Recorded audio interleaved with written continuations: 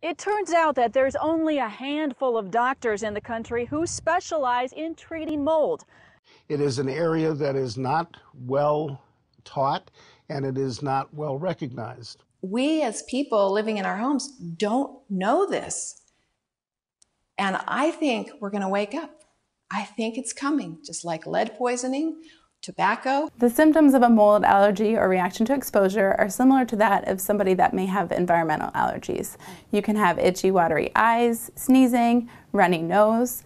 If you have asthma, you might experience wheezing or shortness of breath. Have you ever lived or worked in a place that had a water leak? Was there a roof leak or a toilet leak or your basement flooded? It's estimated that about 50% of the buildings in the U.S. are what we call WD, water-damaged buildings. Because mold is gold, because people can sue you, like if you don't disclose that you've had a water leak. Because landlords will flat out lie about mold exposure. So there's the physical aspect of the mold, which is just irritating, and then there's the toxic aspect. And those toxins are really bad for your brain.